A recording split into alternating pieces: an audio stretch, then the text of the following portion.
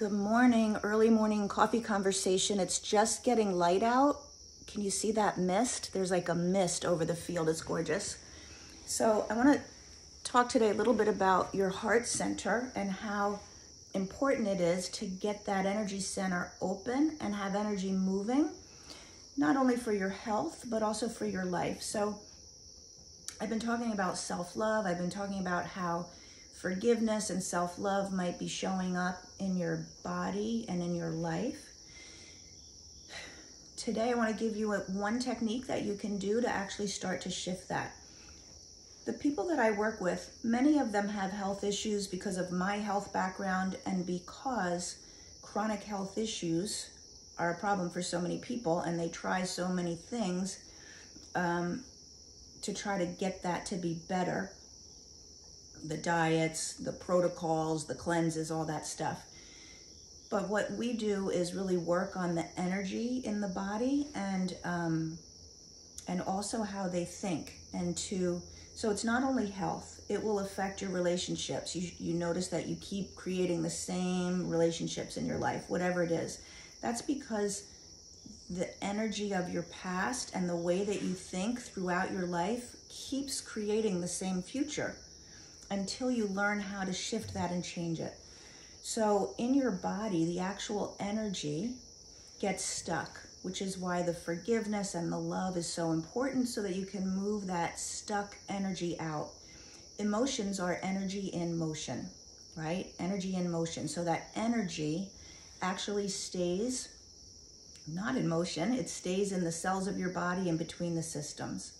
So we have multiple energy centers in our body, and each center is in charge of different things. It's got different biochemicals that work in that center. It's got different hormones, right? Like the reproductive system, the reproductive center, the digestive center, different nerves innervate that. And the energy centers need to work together. They need to communicate and have energy move easily through the different centers so that they can talk to each other and do their job. When the energy is stuck and not moving, then the centers and the systems start to break down. And that's when health issues occur. It's also in the area of your relationships, the energy center of your heart. When you stay locked in anger, when you're not willing to open up your heart to connect with people. And it's just being a human being. It's there's nothing wrong with that. It is what we do. And I call it heart armor. Like you're like, not gonna do that again. Not gonna share myself again. That may have started when you were 6 years old. So today I wanna show you one technique to start to get at least the energy center of your heart open.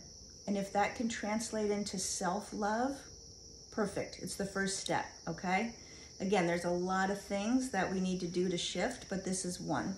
So what I want you to do is you're gonna put your hands on your heart. And the purpose of that is to connect your brain to your heart. What your heart feels gives your brain information. I used to think the brain did everything. No, the heart tells the brain, I'm feeling fearful right now. I feel fearful. The brain says, okay, let me produce the things we need to deal with fear.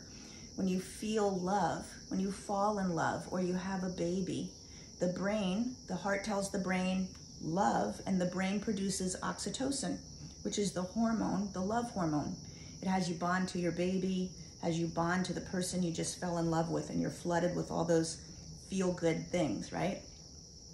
So we put our hands here to connect the brain, just like your elbow right now. You're not thinking about your elbow, but as soon as you touch it, there's a sensation and the brain connects. Okay, so I'm gonna connect to my heart. I'm gonna think of something or someone that I love that makes me appreciate them, or I have concern or care about. If you can think of love, great. If you have trouble doing that on the spot, then just something you appreciate or care. And we're gonna do 3 deep breaths, keeping that in mind, okay? And I want you to imagine the breath moving in and out of your chest area, not just in and out of your heart, your nose and mouth, okay? So close your eyes, deep breath in, imagine someone or something that makes you feel good, and then exhale out. And again, deep breath in, see it going into your heart, and exhale out. You can even picture your heart itself expanding. One more time, in. Exhale.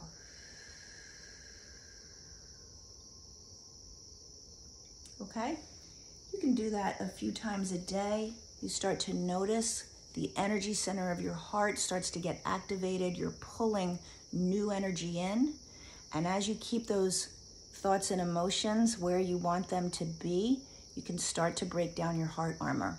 Okay? Great. Let me know how it goes. Try it a few times a day.